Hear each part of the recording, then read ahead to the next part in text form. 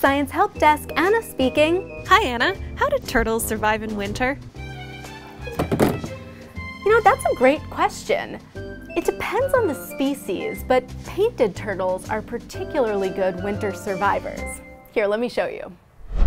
Painted turtles are found in ponds in many parts of the United States.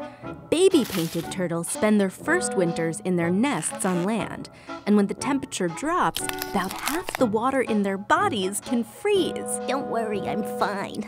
Adult painted turtles, on the other hand, can't survive being frozen. In colder regions, they spend their winters in ponds under the ice. In fact, while underwater, they can switch from breathing through their lungs to taking in oxygen through their skin. But without oxygen in their lungs, they can't stay afloat, so they sink to the bottom of the pond.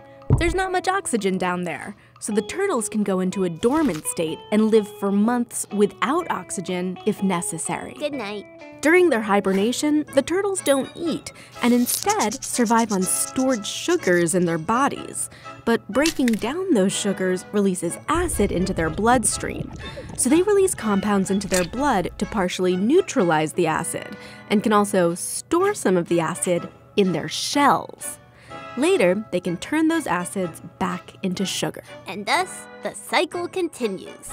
So if you see a painted turtle under the ice, know that it's okay.